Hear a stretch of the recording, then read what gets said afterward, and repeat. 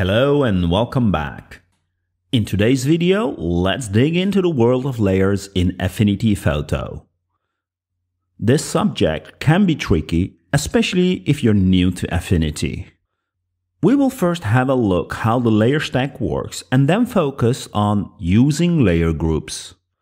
In a follow-up video, I will then go into detail of child and clipping layers.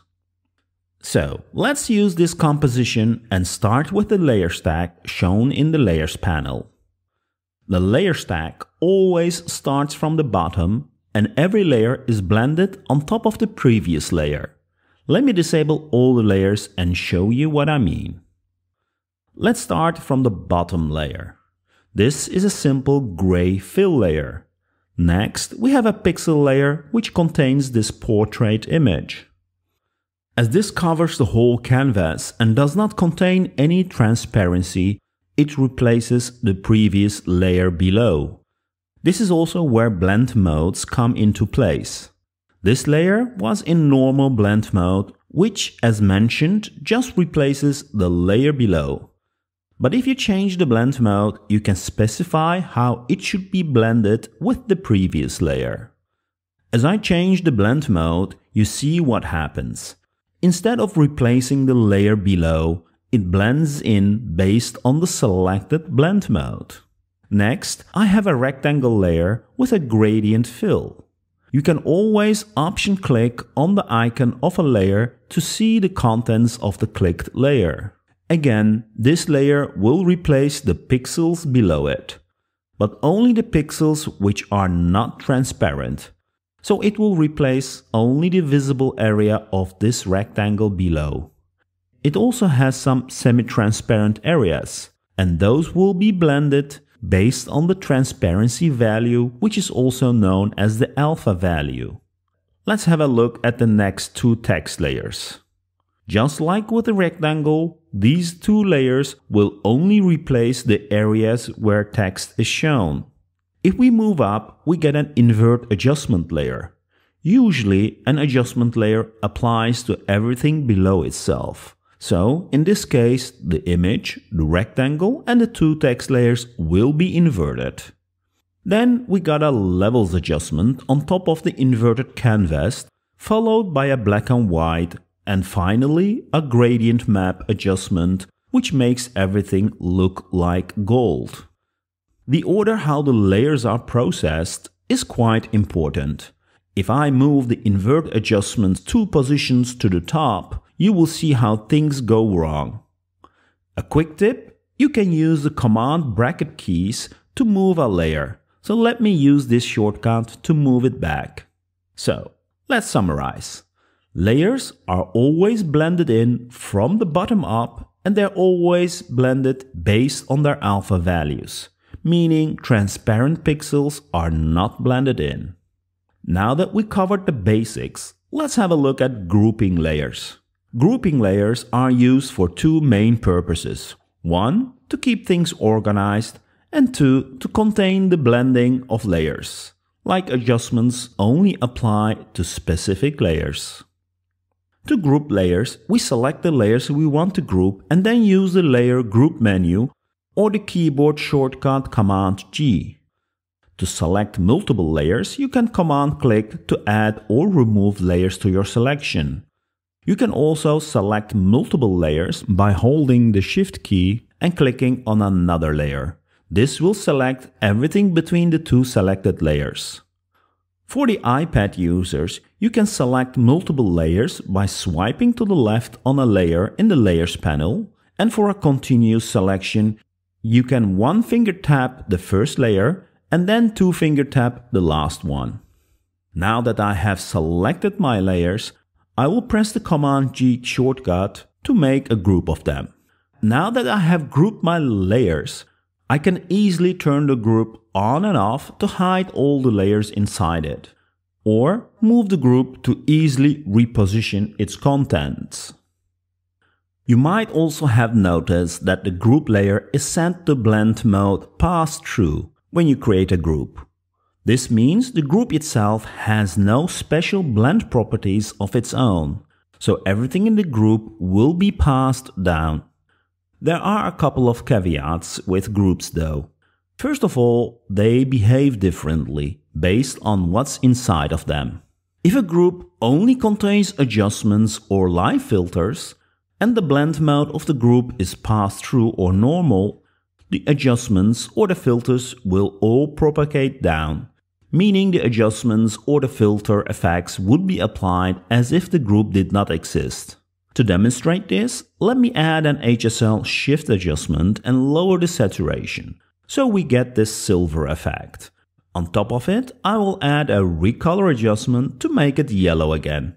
And finally, let's also add a live filter, for example a noise filter with a high intensity value so we can clearly see the effect. I can now select and group them. As you see, everything stays the same. Notice also the icon of the group. It shows a folder with the adjustments icon, so we know that this group only contains adjustments. Keep also in mind that layers are blended in a group from the bottom to the top. So, first the HSL adjustment is applied, followed by the recolor, and finally the add noise filter. If I would move the HSL on top of the recolor, the image will become black and white again, as the HSL is now applied after the recolor adjustment. Okay, let me undo that. Things get complicated if the group has a content layer, like a pixel or fill layer. The adjustments and the live filters in the group will now be clipped to the content of the group. To show you what I mean, I'm going to temporarily disable the noise filter and add a pixel layer. You notice when I add the pixel layer, the effect of the recolor and the HSL adjustment is gone.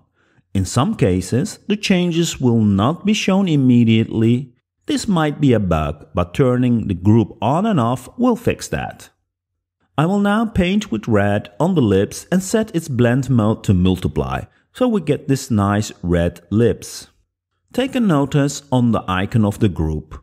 It has changed from a folder with an adjustment icon to an icon showing the pixel layer content, indicating that the adjustments in the group now will be applied to the content of the group.